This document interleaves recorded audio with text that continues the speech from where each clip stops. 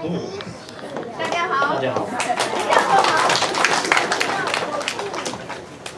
我要给你讲一个睫毛的故事。所以3年之前，我的老婆在那边，所以如果我的中文讲得不好，你可以怪我的老婆，她是正宗的中国人，我是美籍华人。3年之前，我的女儿生了。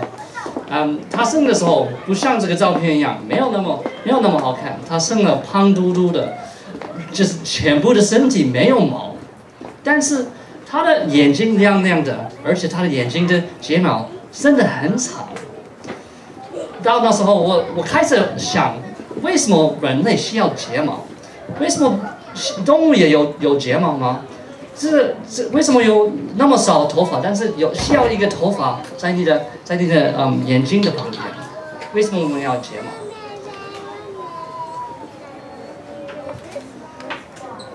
所以研究睫毛，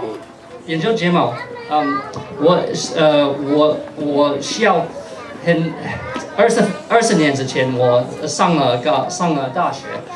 我像你一样，我在高中很努力学中文，然后上了大学。现在我有很多的人帮助我做这个研究，这是我的研究团，本科学生、研究生，他们做了一个很稳定的基础，在我的研究里面，最难的是在最底下的。比较容易是在比较高的地方。我的研究是用实验，所以我很喜欢用照相机，实验室，把我的研究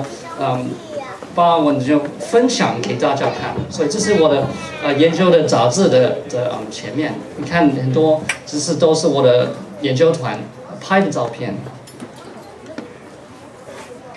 我这个研究也是用在很多地方分享，《纽约时报》经济学者，还有时尚，有人念时尚吗？好像只有可能女生妇女念时尚，而且你们可以听过有一个在美国很有名的电视剧。就叫做周六夜现场，周六夜现场是我小时候也是看的，所以你可以看到周六夜现场他们怎么分享我的研究。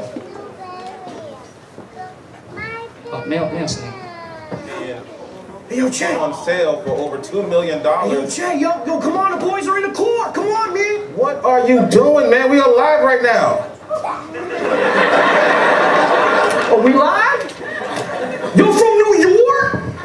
Oh, yo, well, introduce me, Chad. Yo, come on, don't be a rude dude. What's going down? This is my buddy from high school, Ribley. Yeah, it's Ribley, baby. Watch it,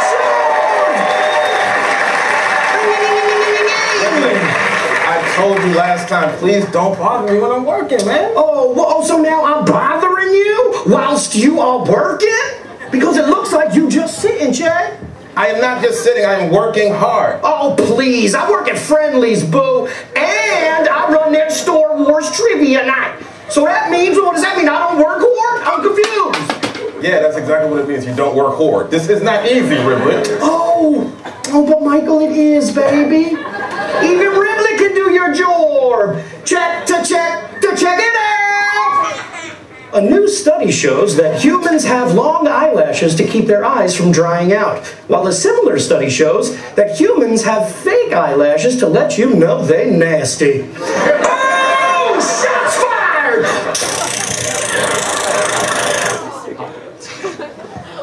特别是在亚特兰大，我觉得很多黑人有很长的睫毛。研究睫毛也是一个很重要的东西。在我们的世界上，我们现在没有一个办法把太阳板清洁。现在清洁的方法，他们就有刮刀清洁，但是有很多机器没有这个办法，没有，所以要怎么清洁？你们可能听过有一个机器在活性上，叫做好奇。好奇有一个很大的问题，它真的靠这个太阳板，但是好奇家里是很干的地方，所以很多灰尘，所以有坐在活性的很久，这个灰尘就被盖住它的太阳板，以后它没有这个能，所以它就是突然停掉，它需要等一个风把这个灰尘吹出来。动物也有这个问题，动物怎么把这个灰尘不要让它们的眼睛盖住？就是睫毛的目的。我的博士是应用数学，但是我现在用很多生物的方法来研究东西。第一，我们去了美国自然史博物馆去量所有的动物的睫毛长度。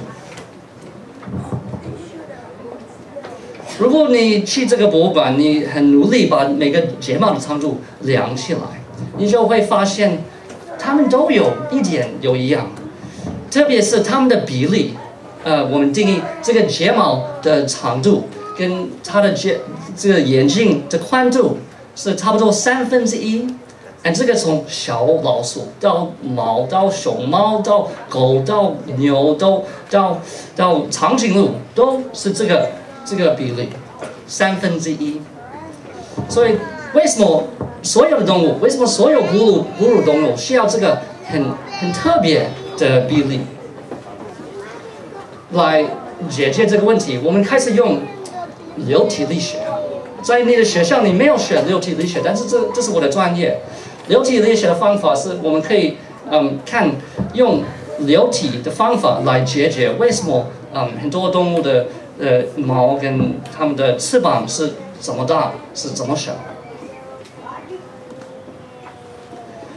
我们做了实验，我们特别建了一个中洞，一个 wind tunnel， 放这个空气的速度跟这个动物的走路的速度一样快。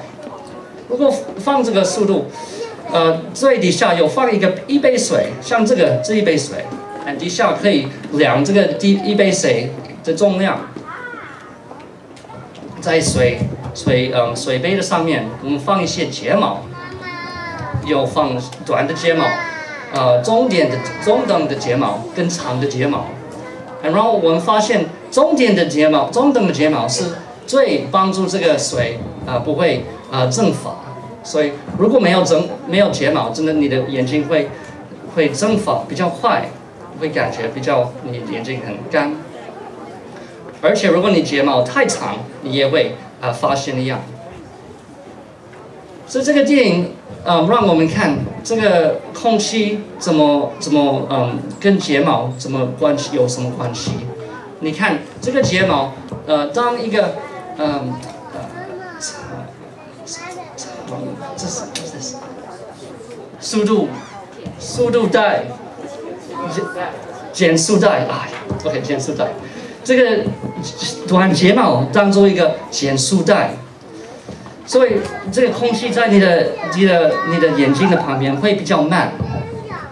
但是如果睫毛长得太长，长度太高，对不起，可以按一下。如果太高。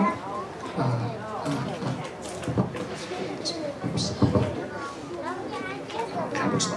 OK， 如果太高，这个速度会当做一个漏斗，所以会多一点的空气会跟你的眼睛的旁边，所以需要中等长度是最好的，不要太长，不要太短。现在这个研究开始影响我们做的太阳板。现在很多人开始做太阳板，开始用毛的东西，因为现在你的车子所有的我们建的东西都是平的，但是在大自然里面，每个东西有毛，像这个叶子，像这个动物，这个我们可以用大自然的奥秘。OK， 孙立校长想我讲一部分为什么我要学中文。最近我有很多机会，把我的研究分享给所有的世界，所有的人可以听。特别是最近有一些特别是在中国的机会，像我前年去杭州去给一个演讲，在菠萝科学奖，所以这个是一种诺贝尔奖。我也去年上台去一个我是演说家的电视台在北京，所以我觉得学中文给我很多机会。如果我没有学习这个中文，那我会有这么多机会。我希望你们在座这里的同学也有努力学中文，无论你想做什么工作，学中文会给你一个比较大的舞台。好，谢谢大家。